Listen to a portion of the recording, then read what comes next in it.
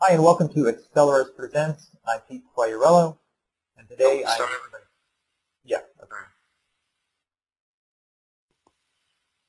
Hi, and welcome to Acceleres Presents. I'm Pete Quagliarello, and I am joined today by Dave Poltorak. Hello, Dave. Hey, Pete. Today we are going to continue our series, a tour of the Microsoft System Center Service Manager console. We are at part 8 of 10, and today we are covering Configuration Items Workspace. And remember that you can learn more about Service Manager implementation and training at Acceleres.com. Take it, Dave. Thanks, Pete. So a configuration item is anything that you need to manage. It's worthy of management attention. It makes up part of your service. So that's things like servers and computers and printers. And you see all the different categories here. Over here, the top level thing, the Uber thing that you're looking to manage, is a business service. These are typically in Service Manager defined over an OpsSpan as distributed applications and pulled in. You can manually define them in Service Manager as well, but it's great to take that path as well. So that's what configuration items are. They get pulled in and populated by your Active Directory connector. You can modify them, add to them in Service Manager.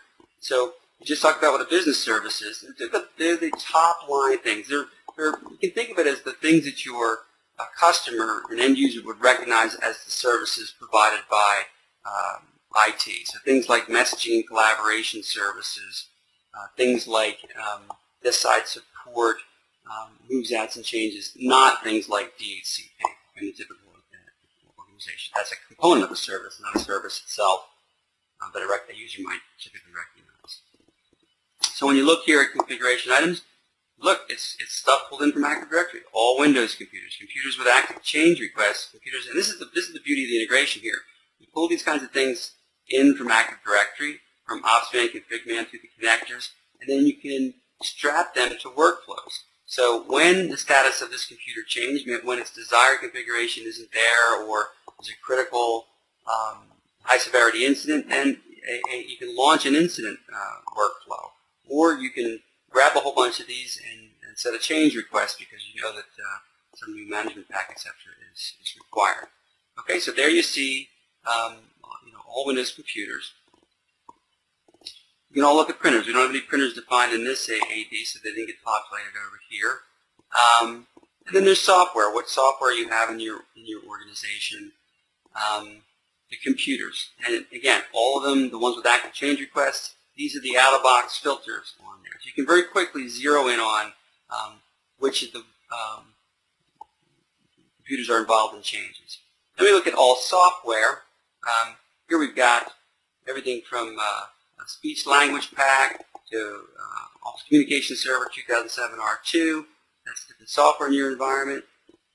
And then patches, right? Software updates. So you see what we've got out in our environment here. It's all listed there. You can have a look at it.